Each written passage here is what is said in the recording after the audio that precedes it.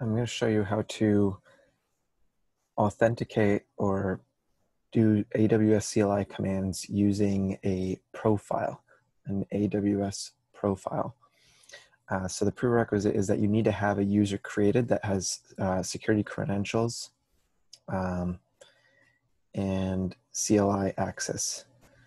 So I have this user called the S3 user. If I go into users here, S3 users, and if I notice has administrator access and such.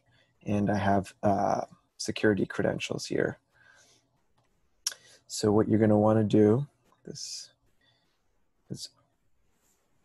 open this file.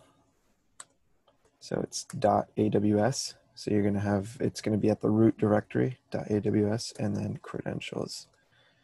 If we open that, you'll notice I'll have this one field called S3 user. And then there's these two options, AWS key ID and AWS key secret. So you're going to put your access ID in this first field, and then you would put your secret. Right when you create a user, you have access to see the secret. So I don't have that ability right now, but I have this filled in for you. All right, so those are the two that you need.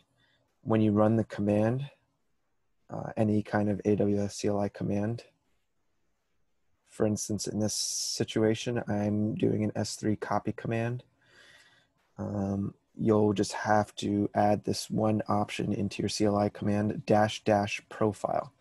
And then you choose the name which you assigned here, the name in your CLI. So I'm doing S3 user. And if I go to my S3 bucket, you'll see it right there. So if this credentials file doesn't exist, then you're going to want to create it and add that in there. That's all.